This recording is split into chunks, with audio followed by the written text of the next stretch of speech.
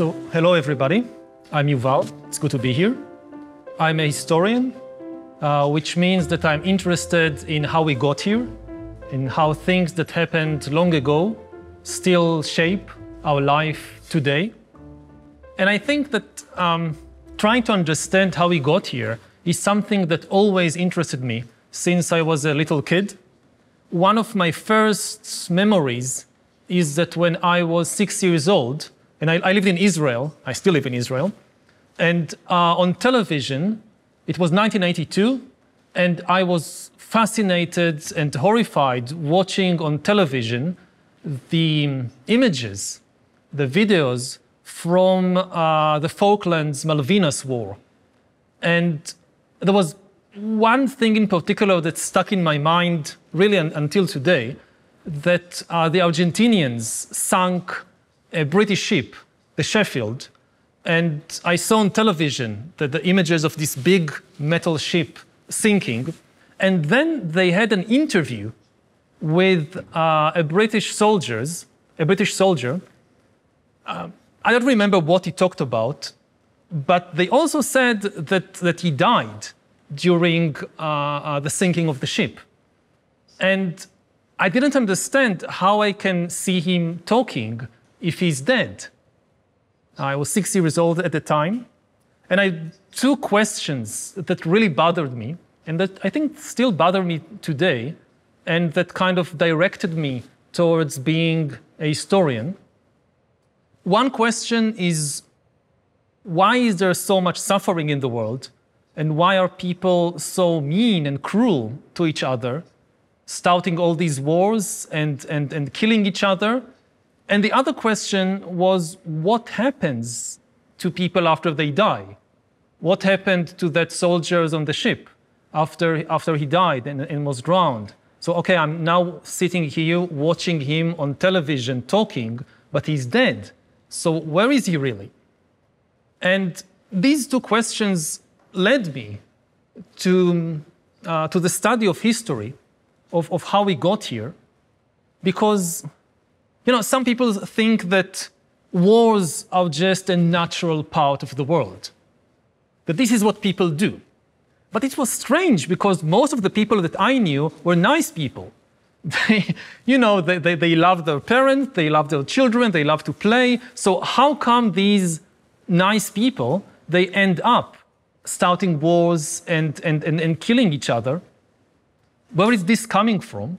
And with regard to the other question of what happens to people after they die, so I asked my parents and my older sisters and my teachers, and they told me all kinds of stories, but I got the impression they don't really know. They just invented these stories, or somebody invented these stories, and they don't really know. And for years this bothered me, that how is it that the adults can go about their lives, worrying about their bank account or about this or my grades in school, when they don't even know what happens to us after we die? And also, where did all these strange stories come from? And as a historian, I still study today these two questions of why are there so many wars in the world, and more generally, why is there so much suffering in the world? Where is it all coming from? And also, where are all these strange stories that people tell each other? Where do they come from? Are they true? Or is it just that somebody invented it at a certain point in time, maybe thousands of years ago, and told it to some people who told it to other people who eventually told it to me? And one last thing maybe say is that history is not just about the past, it is also about the future, because really when we study history, we try to understand people, why people behave the way they do, and can they behave in a different way. And one of my hopes is that by understanding how people behave, we can learn to do better. So if you have any questions about these issues or anything else that comes to mind, the floor is yours. Hola, Yuval. Mi Hola. nombre es Erika y tengo 12 años. En tu último libro explicabas la historia de la humanidad para niños y jóvenes. ¿Somos los humanos imparables? Yeah, so my latest book is for kids, that in a way I kind of wrote it to myself, trying to answer some of the big questions that bother me as a child. And I'm also very happy that Ricardo is here, that he helped me with the images of the book. I think that behind me there should be images, yes. So these are the images from the book, but I can't draw like this. This is why I cooperate with Ricardo, who is this wonderful artist who can produce such images. And the title of the book is Unstoppable Us. And unstoppable means two different things. On the one hand, it means that we humans are the most powerful animals in the world, and nobody else can stop us. Not the lions, not the elephants, not the whales, they cannot stop us. We are much, much more powerful than they are. If we decide to destroy the forest in which they live, or to pollute the ocean in which they live, they can't really do much about it. There is really no force on Earth which can stop us. The other meaning of this word, unstoppable, is that also we cannot stop ourselves. That very often, no matter what we achieve, what we get, it never satisfies us.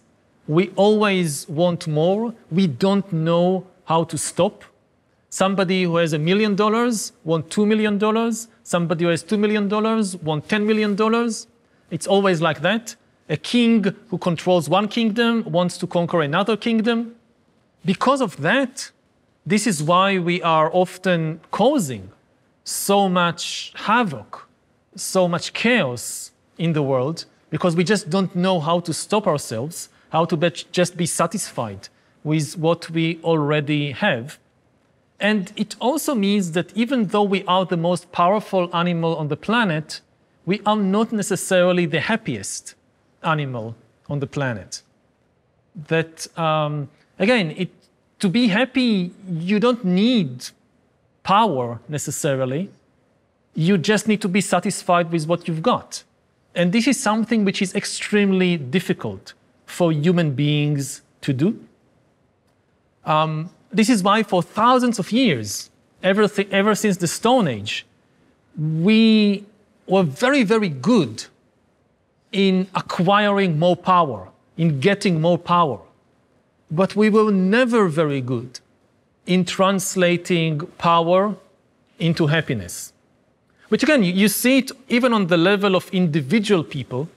If you think about the most powerful people today on the planet, the most powerful political leaders, the presidents and the prime ministers, about the most powerful, the billionaires, they are not necessarily happy people. And again, it goes all the way to our entire species. And we keep inventing new stuff, creating new tools, exploring new places, even new planets, hoping that the next thing we create, the next place we conquer, this will finally make us satisfied, make us happy, and it just never happens. And I think the biggest question for humans now in the 21st century, we now have so much power that we can destroy not just the other animals, we can also are in danger of destroying ourselves. And if we don't find a way how to translate power into happiness, how to be satisfied with what we have, instead of running after more and more, there is a very big danger that we will destroy ourselves. Hola, soy Félix, soy profesor. Yuval, uno de los cuentos que utilizas para explicar la evolución del ser humano a los niños es La isla de las flores. ¿Podrías hablarnos de este cuento y por qué esta isla es tan especial para los seres humanos? One of the very interesting things that we discovered in recent years is that for most of the time that there were human beings in the world, there were a lot of different kinds of humans. Today in the world, anywhere you go on the planet, you find exactly the same humans, like you and me. You go to Spain, you go to Israel, you go to Africa, you go to America, you go to Australia. It's the same, exactly the same humans. But it's actually very strange, because if you go to different places around the world today, you don't find the same kinds of bears. Like you go to North America, you have grizzly bears. In Spain, I don't know if you have bears, but they're not grizzlies. They are brown bears or black bears. In China, they have panda bears. You have polar bears. You have different kinds of bears in different places. Similarly, you have different kinds of snakes, and you have different kinds of birds and fish. So how come everywhere you have just one kind of humans?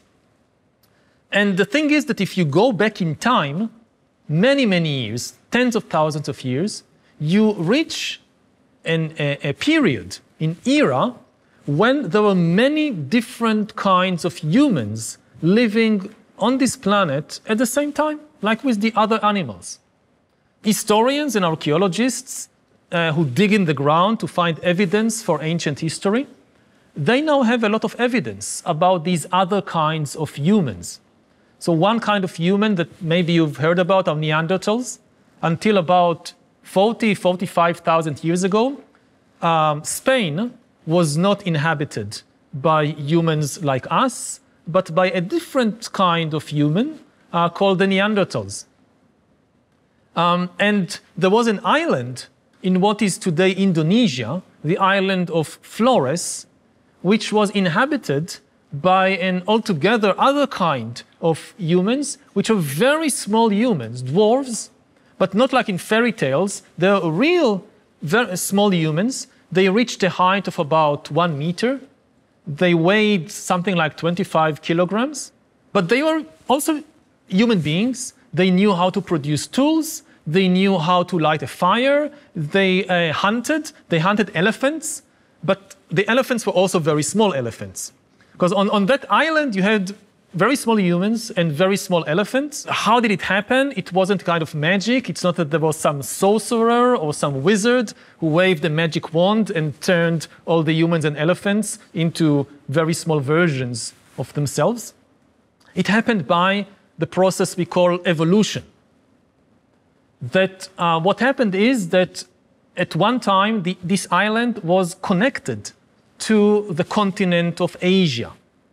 So humans, big humans and big elephants who lived in Asia, they just went there the same way they went everywhere else.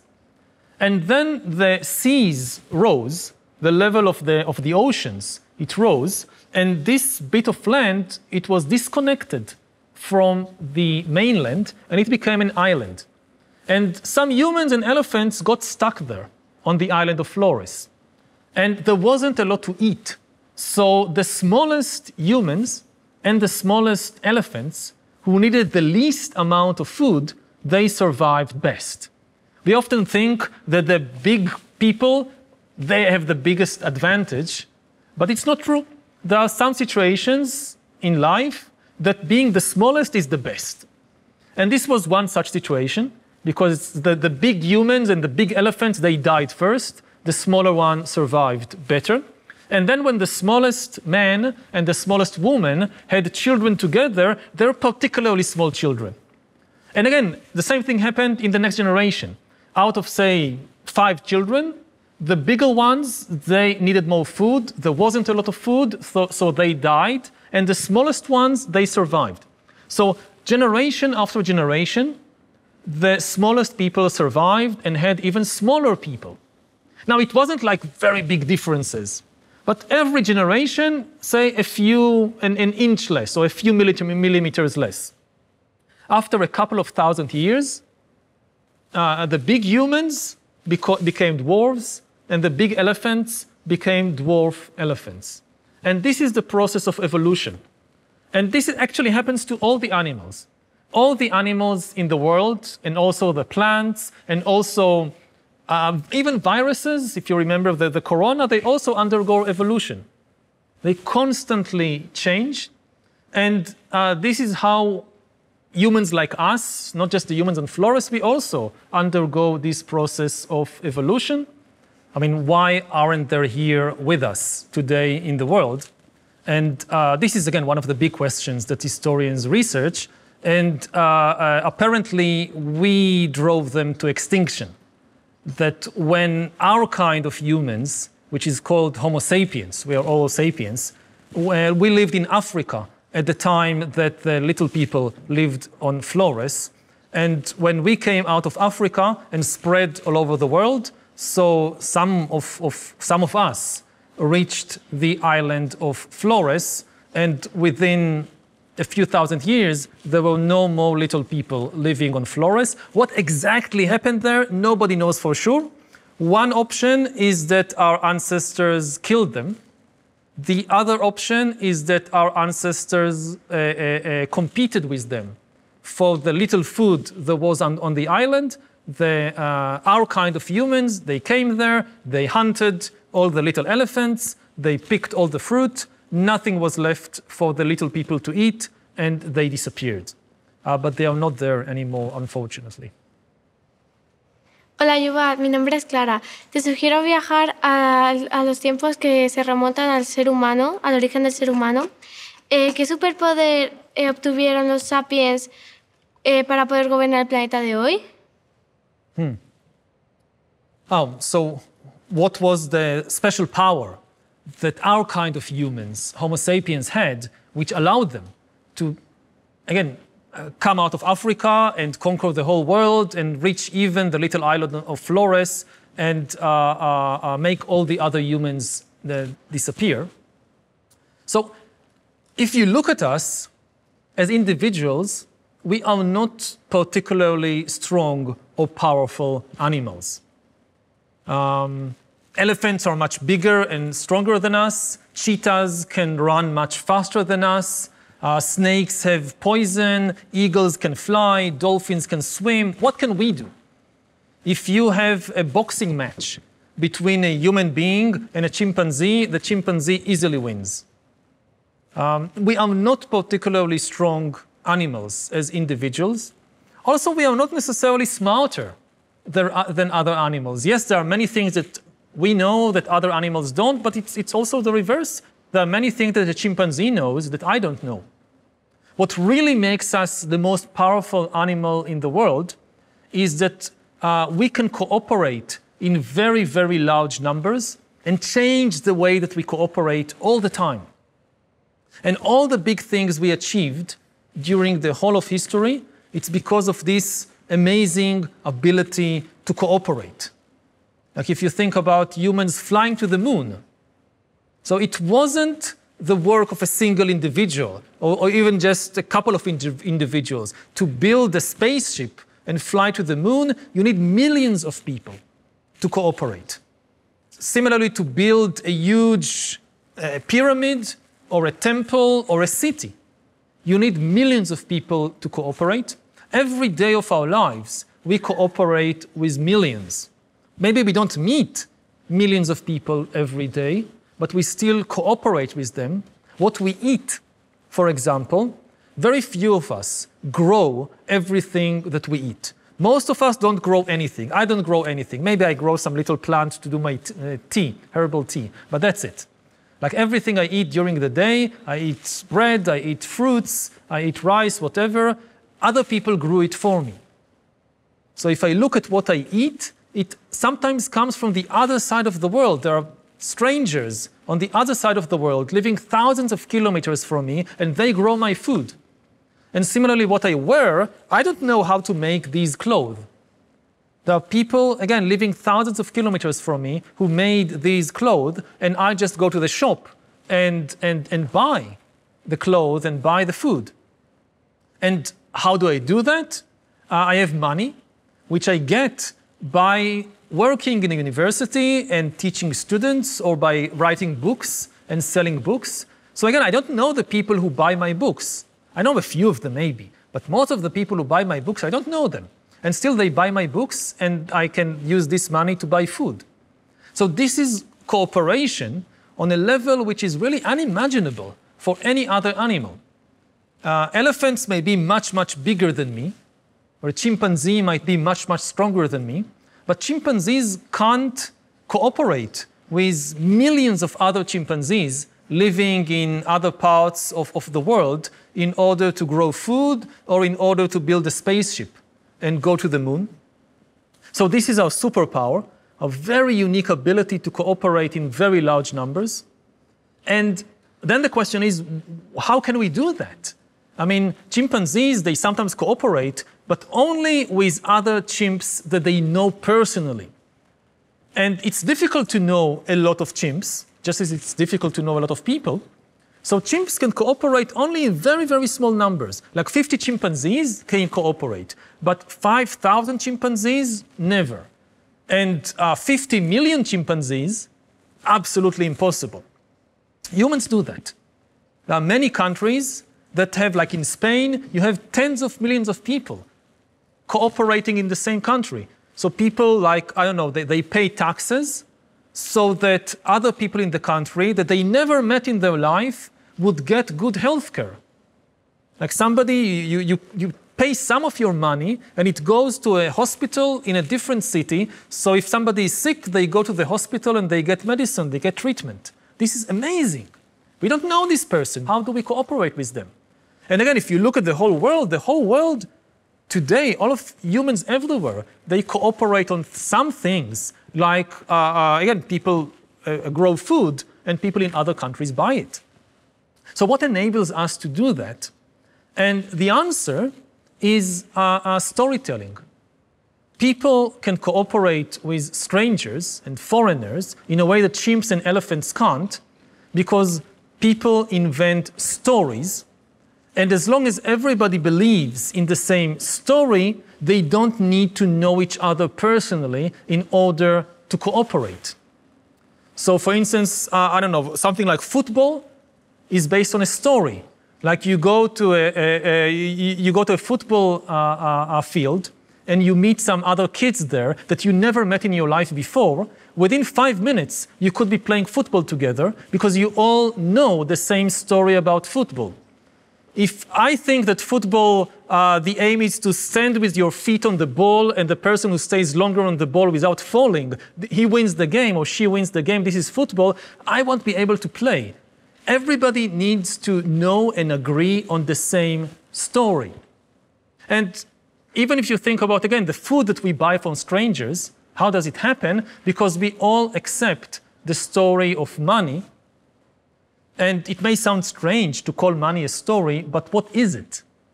If you think about what money is, we use it all the time. We want more of it, or most of us want more of it all the time, but what is it exactly?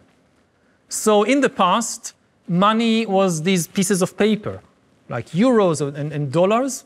But if you look at it, it's very strange that people like it so much, because you can't eat it, and you can't drink it, and you can't wear it, you can't do anything with it. You know, if you give a pig a suitcase full of €1 million or an apple, the pig will always choose the apple. No pig will choose the $1 million. What can I do with $1 million? The apple I can eat, I understand. So, but humans will almost always choose the $1 million because they know, I can have $1 million, I can use $1 to buy the apple, and then the other $999,000 I'll buy other stuff. But why do we value it? And today, actually, most money is not even paper.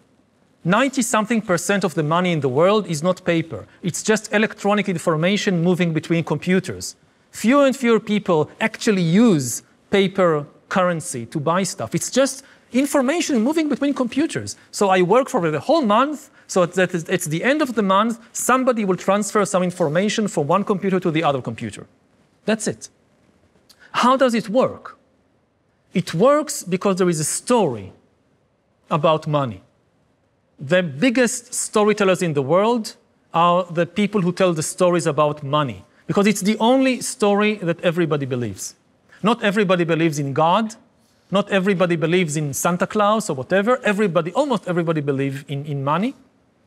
And it's just a story.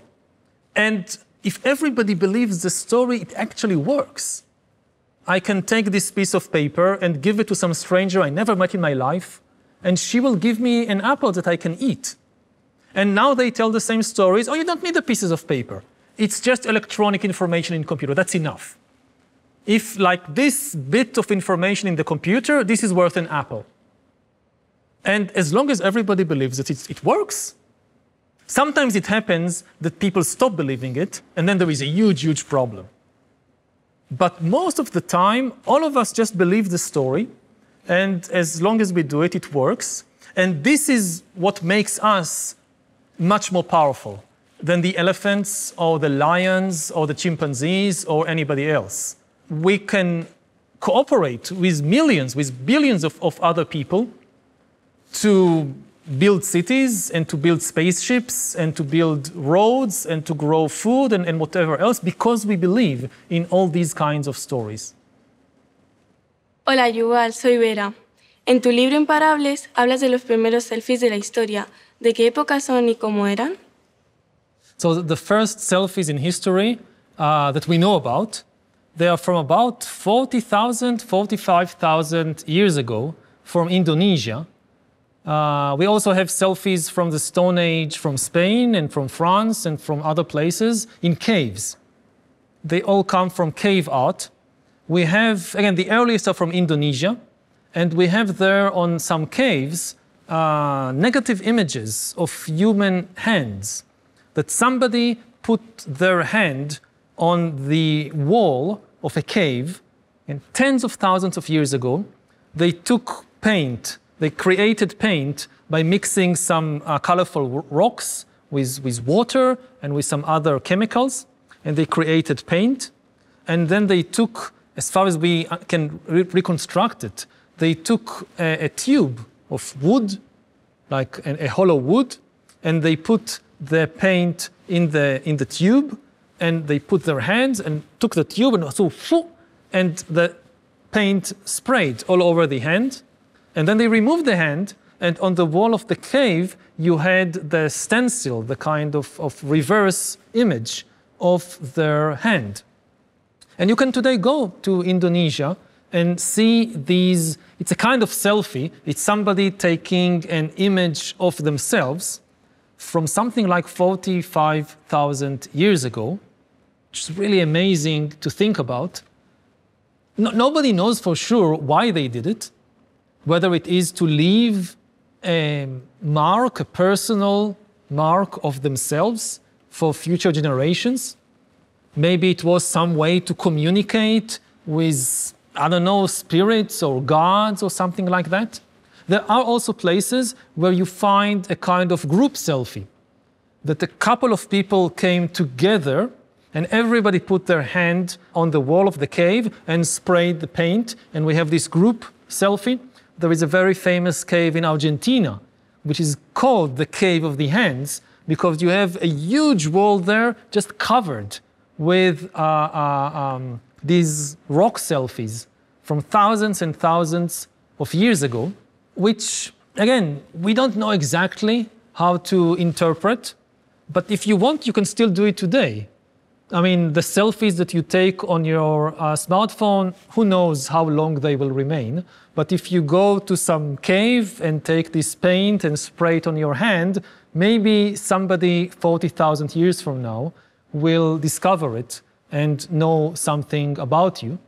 What we do know by analyzing these ancient handprints is that many of them, maybe even most of them, were done by teenagers and children. So maybe it was a kind of thing that young people do, the grown-ups thought that this is ridiculous, and why do you waste your time or your paint on this? But now we have them, 40,000 years later. Hola, Yuval. Soy profesora y me llamo Patricia. Tu primer libro, Sapiens, sigue siendo uno de los libros más vendidos del mundo. Me encantaría que compartieras con nosotros cuál fue tu idea principal y por qué crees que ha llegado tanto a la sociedad. My basic aim in that book, which is also my basic aim with the Unstoppable Us. I mean, Sapiens was for grown-ups, for adults, and Unstoppable Us tries to do the same thing for kids aged, say, 8 or 10 or 12. It's really to tell in one book, in an accessible way, in a way that it's easy to understand and even fun, to tell the entire history of us, of our species, of humans, from the time that we were really just animals, apes, living in the African savanna, not much different from zebras or chimpanzees or giraffes, until today, until the 21st century, when we are really almost like gods, that we have divine powers of creation and destruction.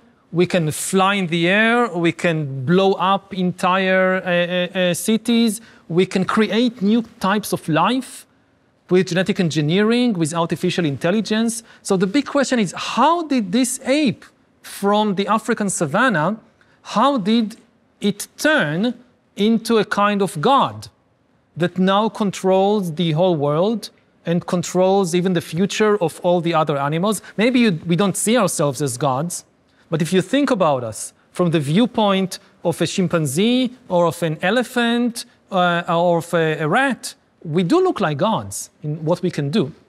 So that's the main aim. And I think it had success partly because people want to know our story. And also because I always try to connect the distant events of the past to people's life today. A lot of people, they find history sometimes boring or irrelevant. They think, oh, history is this list of all these dead kings who lived thousands of years ago and fought wars and battles. What do I care about them? How are these kings related to my life? But I think the point about history is to understand how events in a very distant past still shape how we live and how we feel even today. So for instance, when I was a kid, I used to wake up in the middle of the night, sometimes afraid that there is a monster under the bed or there is a monster in the room. It sometimes still happens to me even today. And why does it happen? And it's not something wrong. And if it happens to you too, it's not something wrong about you. It's actually a memory from the very distant past. It actually comes from history. Because hundreds of thousands of years ago, when we were animals, apes living in the savannah, there were actually monsters that came to eat kids in the middle of the night. You were sleeping under some tree somewhere in the savannah, and a cheetah or a lion would come to eat you.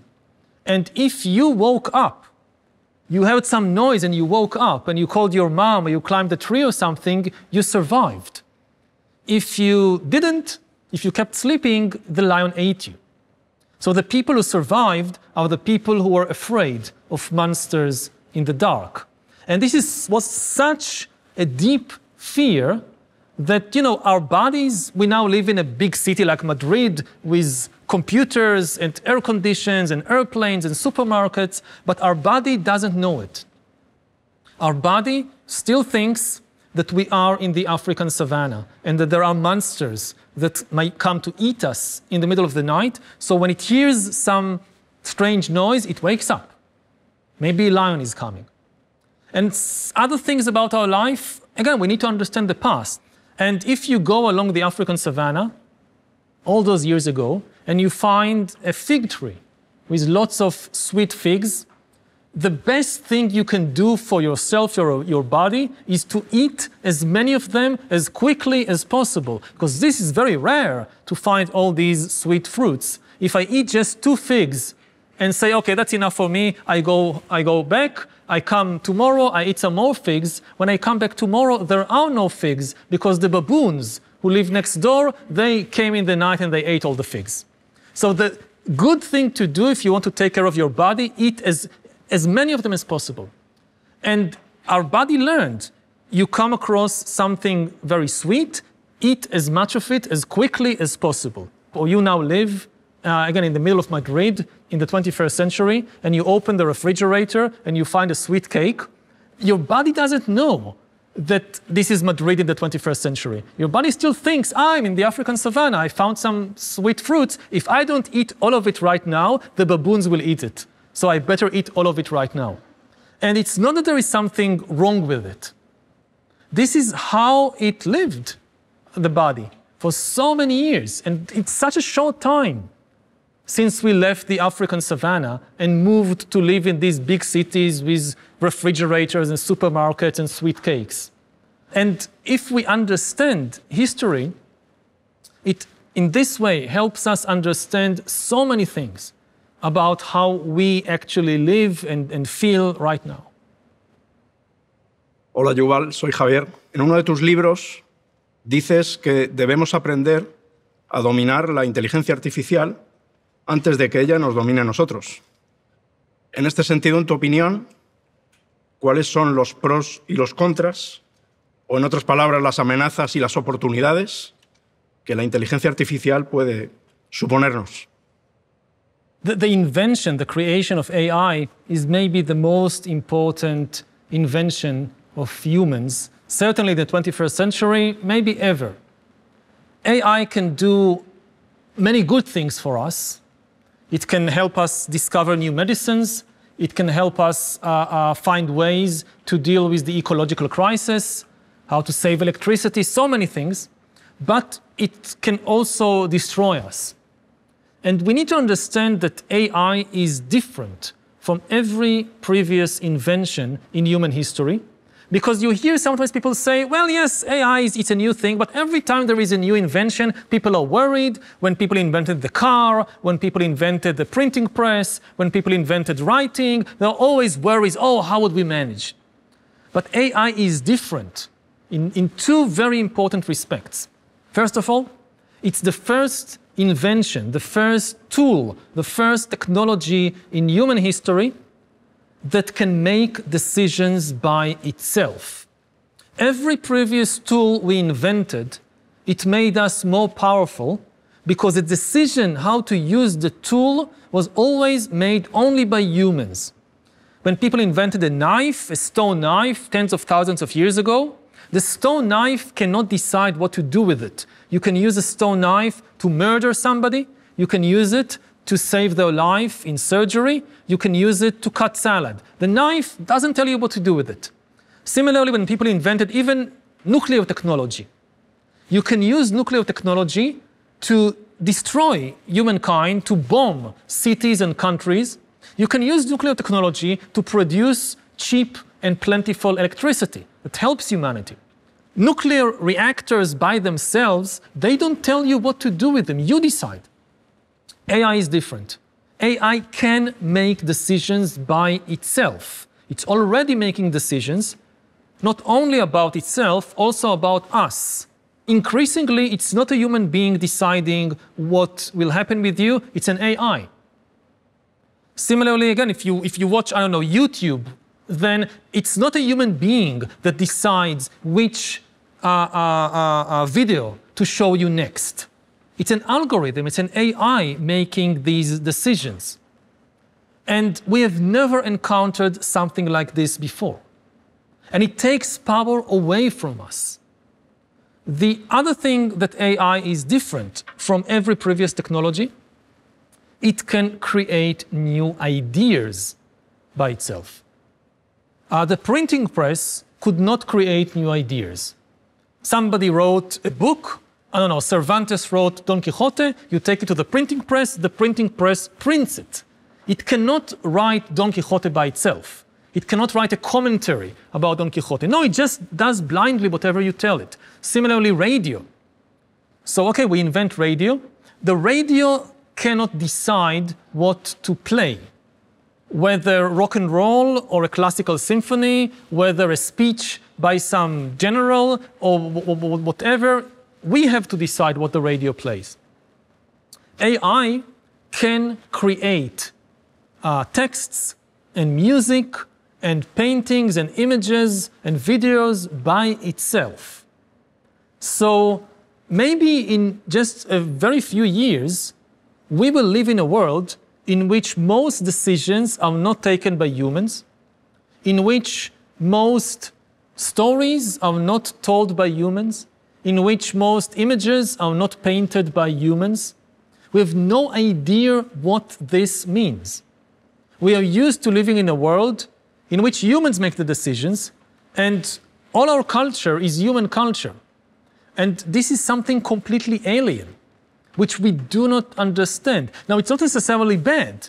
It can also, of course, make good decisions. It can also make good stories or good creations. But the basic thing to understand is that it's the first time in history that really power is being taken away from us, shifting to something alien, not an alien from outer space, for another planet, but it's still alien. Thinks, it makes decisions, it creates things in a fundamentally different way than human beings. And we might be very close to a point when we can no longer understand the world in which we live, because it will be increasingly run by an alien intelligence we don't understand and full of things that we didn't create. How many people in the world really understand finance? Maybe 1% of people, if we are very generous. Maybe in 20 years, the number of people who understand the financial system, the number of people who understand money is exactly zero.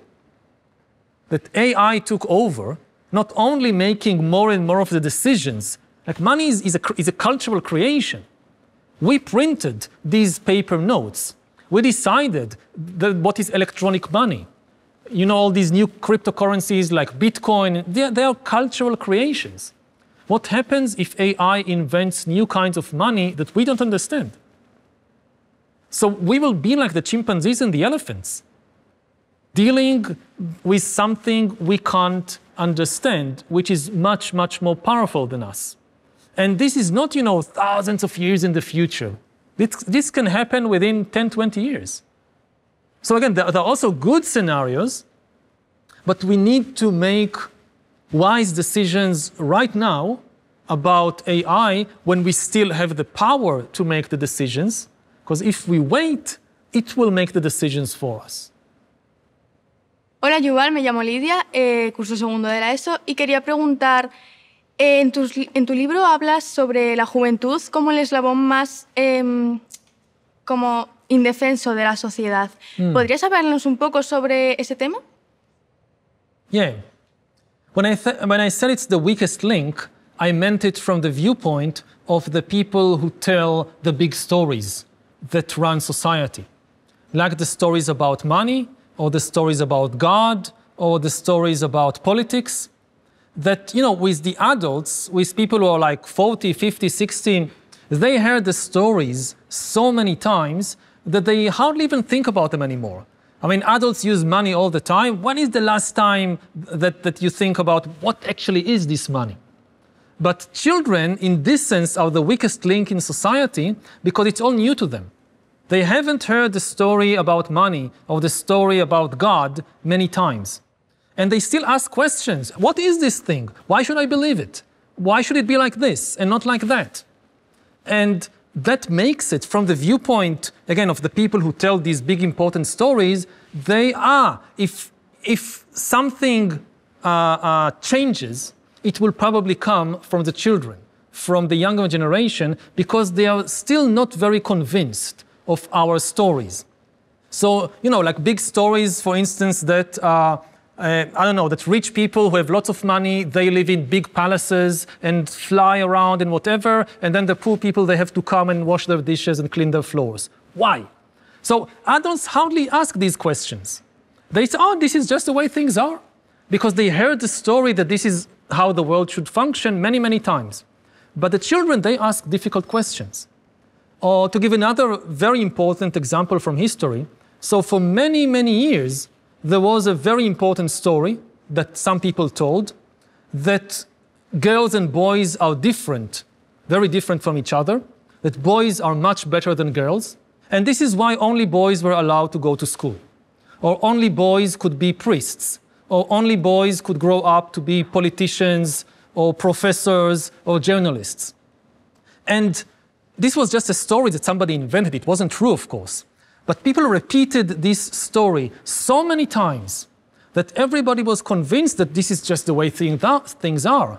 And it's until very recently, for instance, even in Spain, women could not go to university. and women could not vote in elections. And I think even today they can't be priests in the church.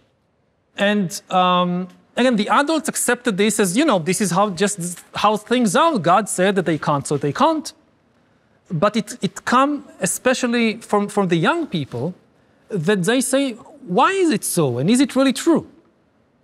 And over the last century, in many countries around the world, including in Spain, so people realized, no, it's not the truth. It's just a story that somebody invented hundreds of years ago or thousands of years ago. And we shouldn't believe this story anymore, that boys are better than girls, that girls can also go to school and go to university and be politicians and be professors and so forth. And our society is often built on stories which were invented by people. Some of these stories are very good, they help us cooperate, but some of these stories can be extremely harmful. And then it's very good that people ask questions. Is it really so? And when they realize it's just a story somebody invented, then they can use our superpower of inventing stories and telling stories and just change the story. And this is what happens again and again through history. And very often, again, the children are the weakest link in society in the sense that they are the ones who don't know the big stories yet. So they are the ones who raise the questions and may lead to changes. Yuval, ¿por qué dices que todas las personas deberíamos estudiar historia y hacernos preguntas? You don't have to, but I think it's helpful in life. One of the things we learn in history is where all the stories come from. And this helps us understand what is the truth about the world and what is just a story that somebody invented. Some human being invented it 100 years ago or 1,000 years ago. This is a very central part of history. It's not about the past. It's almost never, history is not really about the past. The past is gone. You can't go back there. You cannot go back to live in the Stone Age. You cannot go back to live in the Middle Ages. So why do we study these things, the Stone Age or Ferdinand and Isabella? Because it's relevant to our life today. Again, from our feelings and emotions to what we can do in life, to understanding these very complicated things, like I talked about money, so let's give another example, like corporations. You meet corporations every day of your life. What are they? And to understand this, you need to understand history, because they are not animals. They didn't come from biology. They didn't grow like trees or came from the sea like whales. They are things we created. They are actually, again, they are stories. But I think to live in the 21st century, not just as an adult, but also as an 8-year-old, you need to understand it because you need to be careful about it. Again, in the past, so kids were taught how to be careful about lions and elephants. What happens if a big, angry elephant comes your way? What do you do? It was important to know. Today, it's unlikely that it will happen. Without knowing history, if there is something wrong about them, it will be very difficult to change their story and to protect ourselves. Yuval, ¿cuál dirías que es el más grande desafío al que nuestra humanidad se enfrenta? What is the biggest challenge facing humanity? We have 3 big challenges now in the world. One is the ecological challenge. With all the power that we have, we are increasingly destroying the world. We are killing the other animals. We are cutting down the forests. We are polluting the oceans. And we are destroying the ground on which we also live. And we don't know how to stop ourselves. People who do that, they are not necessarily bad people. They just don't know how to stop themselves. And this is one very big challenge. The other big challenge is what, again, we talked about earlier with artificial intelligence and all the new technologies that we are creating. We are creating something that can be even more powerful than us, and yes, it will stop us, but maybe in ways that we wouldn't like. So we have to be very careful about that. That's the second big challenge. And then the third challenge is going back all the way to the beginning of this meeting. I talked about wars and about the tendency of humans, even good humans, to do terrible things to one another. And now we have so much power that if there is another big war in the world, like the First World War or the Second World War, so it will probably be the last war because we will not survive it. And you would think that humans are so smart, how they won't destroy themselves, but again, the paradox about humans is that we are such a smart animal that keeps doing so many stupid things. And again, we don't know how to stop it. We don't know how to stop ourselves. So that's the third challenge. And I think the key to all these challenges is really the ability to work together. If we manage to avoid fighting each other and instead we cooperate, then we can solve the other problems. We have enough power, we have enough wisdom to know how to deal with the ecological challenge, to prevent climate change, to save the other animals, to stop the pollution. We can do it. And even in this sense, we are unstoppable. If we really decided, all of us together, we are going to do it, nothing could stop us. We could do it.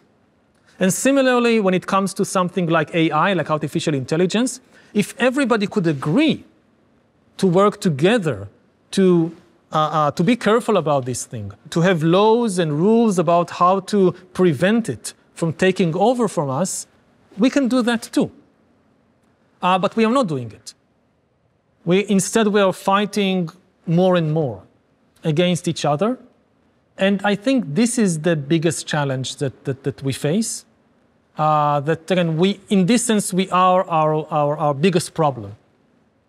How to stop ourselves, how to control ourselves.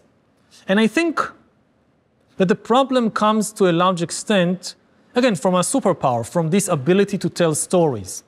That it's a good ability. We do many good things with the stories we tell. Like we mentioned football, so it's a story, and it's very nice to play football together. But one very bad thing that we do with the stories, we tell ourselves stories that we are different from everybody else. Like every group of people in the world has a story which says we are not just different from everybody else, we are better than all of them. We are better, we are superior, and we are more important. Like everybody thinks they are the center of the world. The entire world revolves around them. And this is why they cannot cooperate. And this is really, it's not true. It's just in our minds.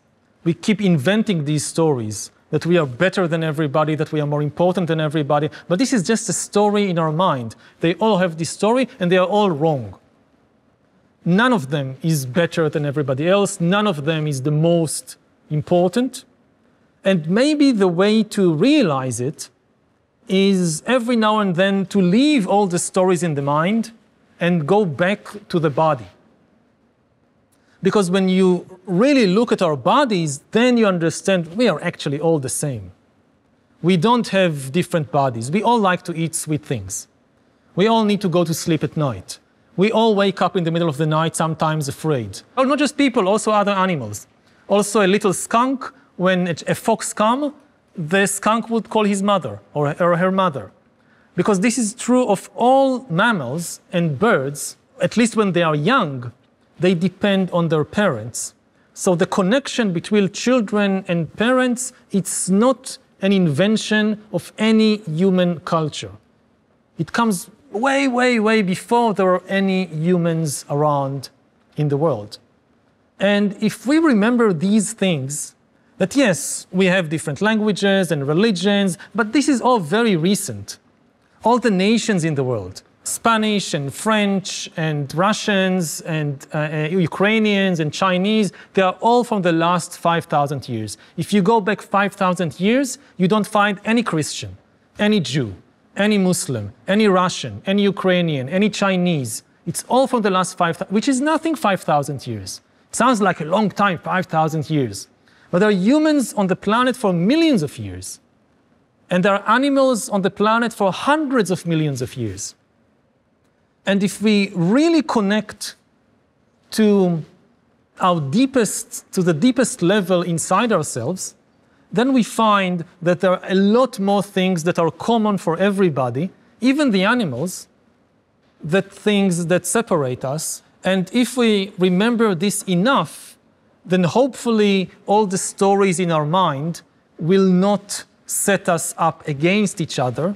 And then we can deal with the AI, then we can deal with the ecological problem. We have the power to do that.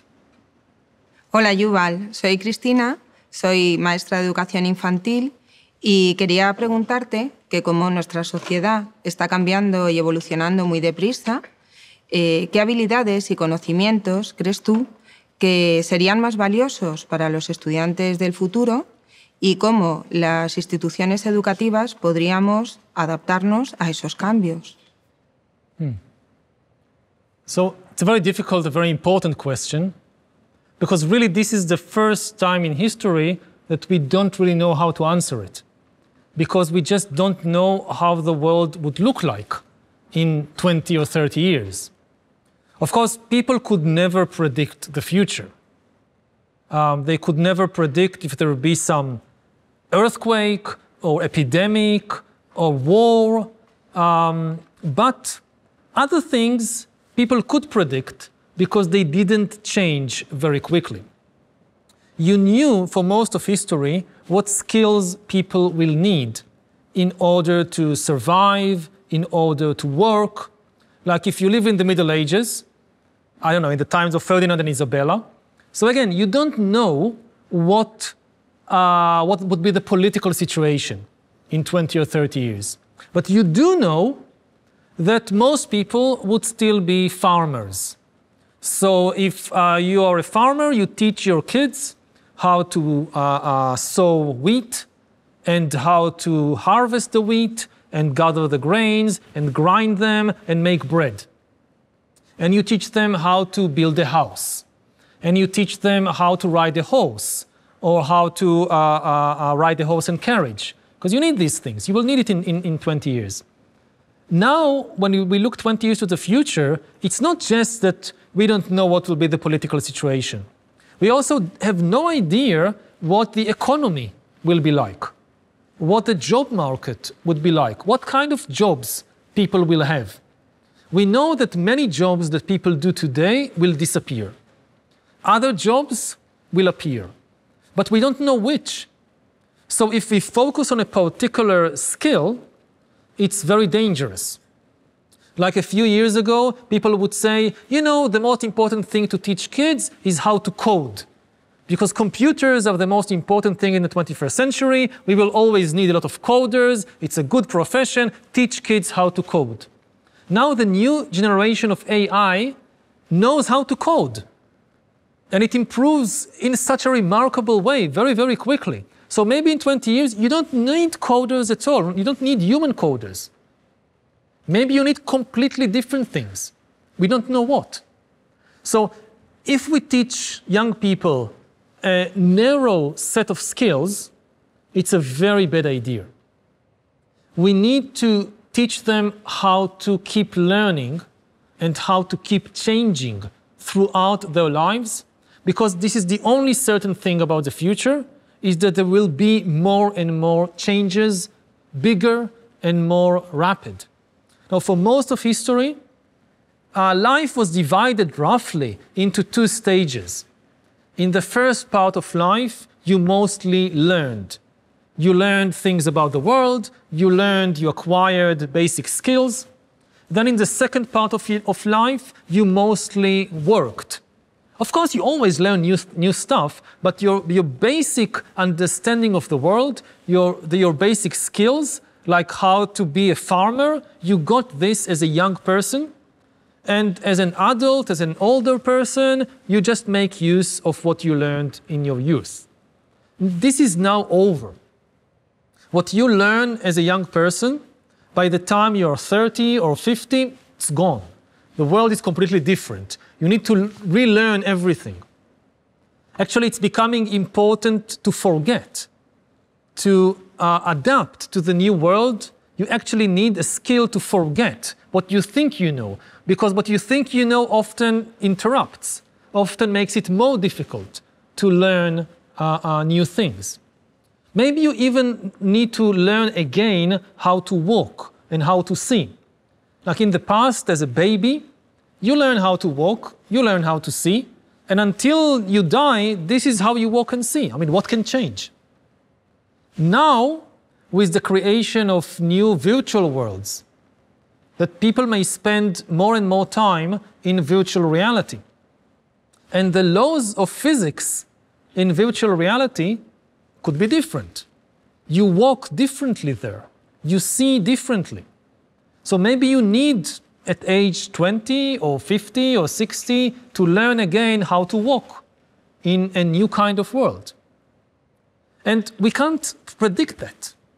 So what we should focus on is teaching young people how to keep learning and keep changing throughout their lives, and really how to keep a flexible mind. Maybe this is the most important skill, how to remain flexible, how to keep kind of reinventing yourself again and again throughout life. And for that, a very important part of it is to be able to let go of what you think you know, to be able to say, I don't know. Which is not easy because, in school, also in university, when somebody says, I don't know, very often they get a bad mark. But the ability to say, I don't know, the honesty, it takes courage. It's the first step towards knowledge is to admit that I don't know. If you pretend that you know, you will never learn anything new. And this is actually also, it's very important now, but it's always been important. Science, actually, is based on ignorance. Science is the invention that created modern science, was not a discovery of any piece of knowledge in geography or astronomy, Copernicus or Darwin, no. The big scientific revolution which launched modern science was a discovery of ignorance. For thousands of years, people thought they know everything.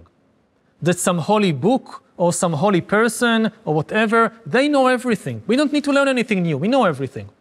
And science began with when some humans admitted we don't know everything. There is no book in the world which has all the answers. There is no person in the world that knows everything. And now that we have the courage and honesty to admit our ignorance, now we can start investigating. And that's science. Hola, Yuval. Soy Yolanda, me dedico a la salud mental.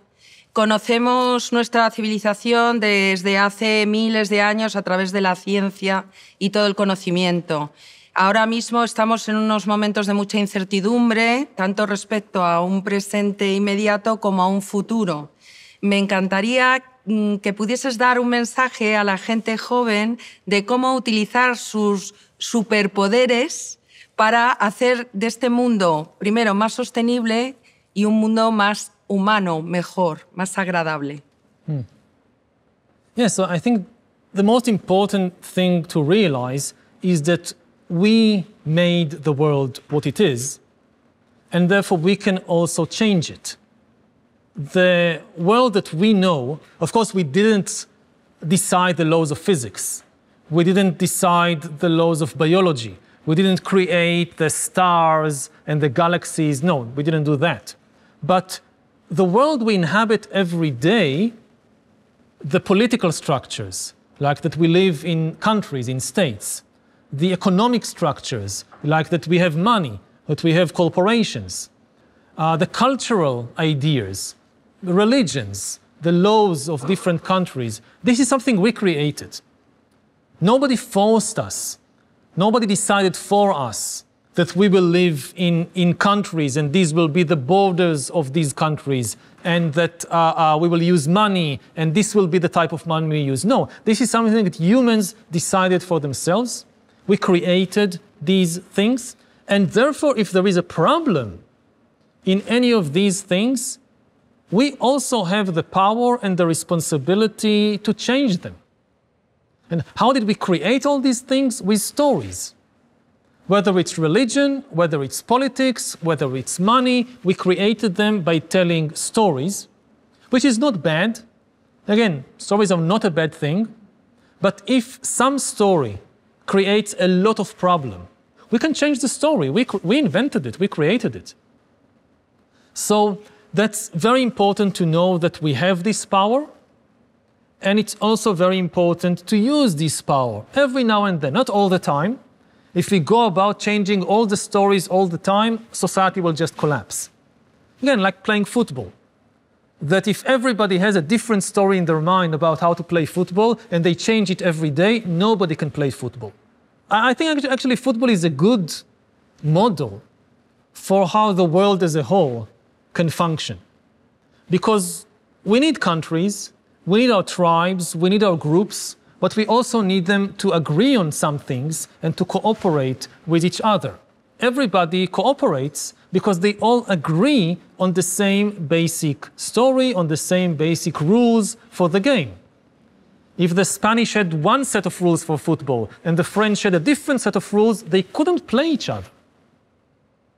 So I think this should be a model for the world on a larger scale, that yes, we still belong to different families, to different countries, to different religions, and that's fine. And like you pay your taxes to the Spanish government or to the Argentinian government or to the Mexican government so that people in your country will get better healthcare and better education.